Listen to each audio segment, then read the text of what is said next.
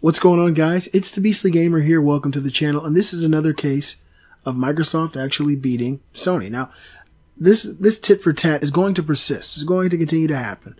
Microsoft and Sony are bitter enemies, and they will fight tooth and nail for every single cent in the pants or purses of video game consumers. And one way that I say that Microsoft consistently wins, they keep catching wins, is through their backwards compatibility program. Xbox One backwards compatibility is leagues better than anything PlayStation has offered. The fact that you can have an Xbox 360 game disc, put it in, bam, and it just installs on your Xbox One. You spend no money. And on top of that, a lot of these games you can download directly from the Microsoft Store and put on your Xbox One console. I think it's amazing. I think it's incredible. I love it. A lot of these games that Microsoft's been giving away, I've never even had a chance to play because during the 7th generation, I was more in love with the PlayStation side of gaming. I mean, that's just me being honest. You know, I've kind of grown and opened my mind, and I try other things. I play new games, and I just enjoy what gaming has to offer in general. And I'm just enjoying it. But when it comes to backwards compatibility, some really, really popular games have come to the Xbox One recently. They've recently done Modern Warfare, and they even more recently did Red Dead Redemption for the Xbox One, which is Xbox 360 backwards compatible. So PlayStation gamers who don't have something like that really have no recourse other than to pull out the PlayStation 3 or pull out the Xbox 360 to play these games. And on top of that, if they do bring it to PlayStation, you're going to have to pay quite a bit for it. It's not going to be free like the Xbox One's Xbox 360 rendition of Red Dead Redemption, which is a huge game. But PlayStation did get something, and I'll give you my thoughts at the end of the story. I'll drop a link in the description. No Red Dead Redemption, no problem. PlayStation 4 gets a different Rockstar classic. By now, you've all heard the news. The much requested Red Dead Redemption is now playable on Xbox One via backwards compatibility. It's not playable on PlayStation 4, and we've heard nothing about a remaster despite regular bursts of hopeful rumors and speculation. But don't worry, PlayStation 4 fans. Rockstar hasn't forgotten about you. As of this week, you can pick up The Warriors from the PlayStation Store, a surprise release not advertised in advance. What is The Warriors, you may ask? Well, it's an even older Rockstar game developed by the Toronto studio.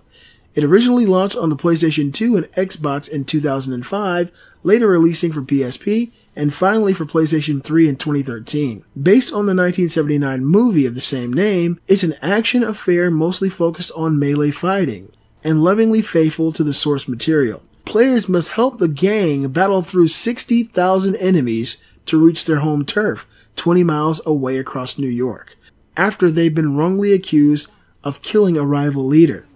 Converted to the PlayStation 2 build, the PS4 build boasts full 1080p up-rendered along with trophies, share play, remote play, activity feeds, and second screen support for game manuals with the PlayStation Vita and PS app. The Warriors is one of those games that gets forgotten despite strong reviews and fervent fans. A 2006 lawsuit reported that Gamasutra claimed it generated $37 million in revenue.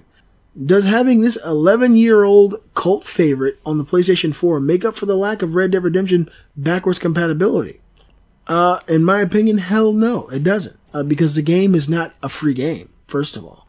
It is part of the PlayStation 4's emulation, which is going to be a $15 game. I don't even have to look at my PlayStation 4 because I know how Sony's doing it. They're emulating PlayStation 2 classics, and they're selling to you for $15 a pop. Microsoft, on the other hand, is giving people Xbox 360 games pretty much for free. If you have the disc, you're good to go. You don't have to spend any money. So anybody will tell you this. Rockstar's The Warrior game versus Rockstar's Red Dead Redemption is really no competition at all. This is not in any way, shape, or form compensation to PlayStation gamers for Xbox One gamers being able to play Red Dead Redemption on their 8th generation console. I think, honestly, innovation begets innovation.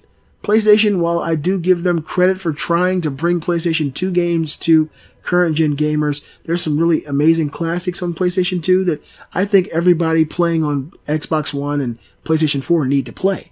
You know, I'm old now. I'm 36 years old. There are a lot of 17, 18-year-olds who've never played PlayStation 2 classics and original Xbox classics. But with that being said, the way that Microsoft is doing it with their Xbox One compared to Sony is honestly just kicking the hell out of PlayStation.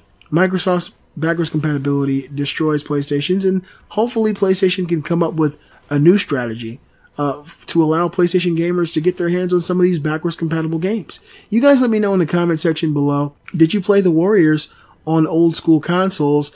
And if you did, how would you compare that to Red Dead Redemption? To me, Red Dead Redemption is one of the best games of the 7th generation. There's really no competition for me. I actually like that game more than any Grand Theft Auto. I thought it was amazing. You guys let me know what you think in the comment section below. Be sure to give a thumbs up, show support for the channel, and let me know what you think about PlayStation 2 emulation on PS4 for $15 a pop versus Xbox One's Xbox 360 free emulation. Hope you guys enjoyed the video. I'm the Beastly Gamer, and I'll see you guys next time.